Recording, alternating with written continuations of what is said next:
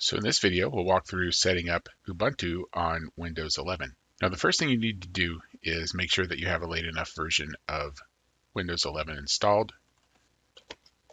And you can do that by searching for About Your PC. And if you scroll down, you'll see an OS build, and that has to be higher than 22,000. So it looks like I'm good. So I can start installing Ubuntu. Now, you want to make sure that you have the virtualization service installed. So to do that, we're going to search for Windows features. We'll click on Turn Windows features on or off. And the one we're looking for is the virtual machine platform. And we want to make sure that's checked. Click OK, and that turns it on. And it'll take a few minutes for that to get installed, and it's going to require a reboot. So I'll restart. So now my computer has restarted, and it updated while it restarted, so I definitely have the latest version now, so I should be good to go. So now we're going to go to the Windows Store, and here we're going to search for the Windows Subsystem. And here we want the Windows Subsystem for Linux Preview. So this is the first thing we have to install. Once we just do this, we'll still need to install a distribution, but for now, we need to get this installed. It'll take a few moments.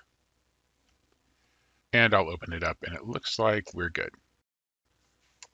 That didn't do much, but it gets us ready to install our distribution of choice, which in this case will be Ubuntu, and we'll install that.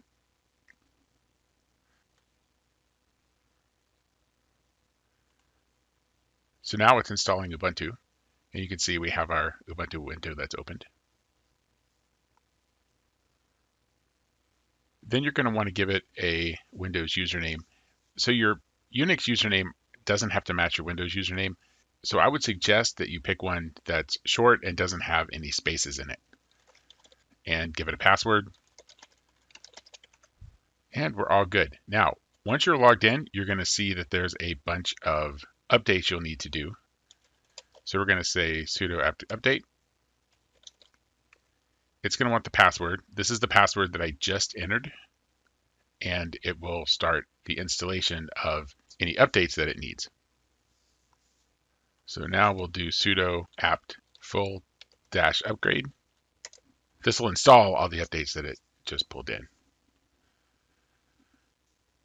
And usually this can take a while, so just be patient.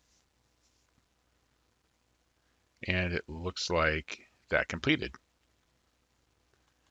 Now I'm going to be using this to compile C and C++ code, so let's check and see if we have GCC installed. And it's not, but you'll notice command not found, but it can be installed with sudo apt install GCC.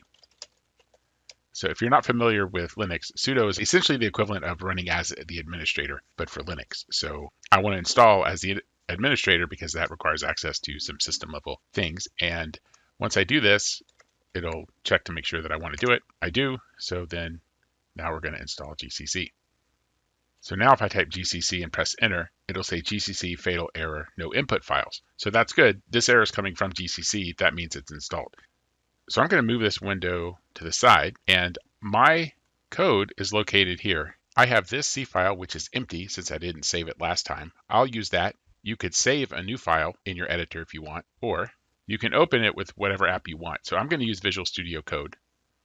So there's nothing there. So let me just type a real quick hello world program. So now that's done, I need to compile that code in Ubuntu. Now this file is located in my documents folder.